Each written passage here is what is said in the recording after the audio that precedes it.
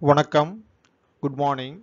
In this video, we are going to discuss about the Levy's triple response. This is the important short notes from the cardiovascular system. Levy's triple response is first explained by the Sir Thomas Lewis in 1924.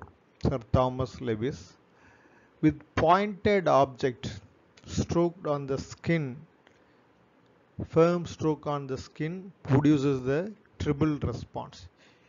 Immediately after the firm stroke, it produces the red reactions. It is produced within the 10 seconds. It's mainly due to the direct effect on the pressure, mainly due to the capillary dilatation produces the red reaction.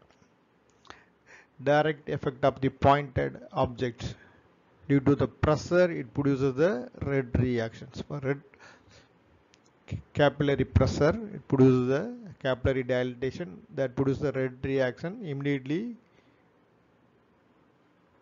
after the firm stroke. After the few minutes of the red reaction, wheal is produced. Second response is the wheal. After wheal, it is called as the local edema. Local edema after the red reaction is produced. After the few minutes of the red reaction, local edema is produced.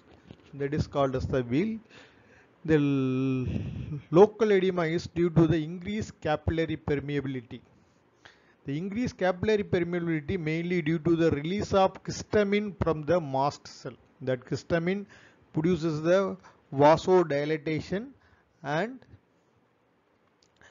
increased capillary permeability that produces the wheal. After the wheal, third response is the flare. Flare is the spreading of the redness surrounding the injured area. Spreading of the redness surrounding area of the injured part is called as the flare. The flare is mainly due to the axon reflex. Axon reflex.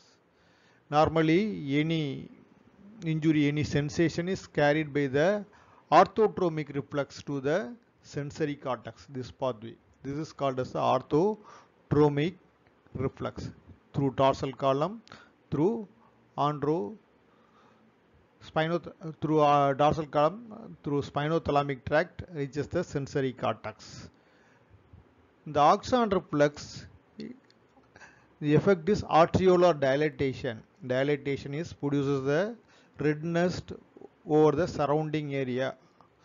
The axon reflex is the endotromic reflex. Normal sensory conduction is the orthotromic reflex. That is the solid line. The dotted line is the endotromic conduction. So this is the axon reflex. The axon reflex is produce the arteriolar dilatation due to the release of substance P. Substance P, calcitonin G related peptides. It produces the dilatation of the arteriole. It produces the redness over the surrounding area of the injured part of the skin. This is the axon reflex. So triple response is redness, wheal and flare. This is the important short notes from the cutaneous circulation. Thank you for watching this video. If you like this video, share your friends. Those who are not subscribed this channel, please subscribe. Thank you once again.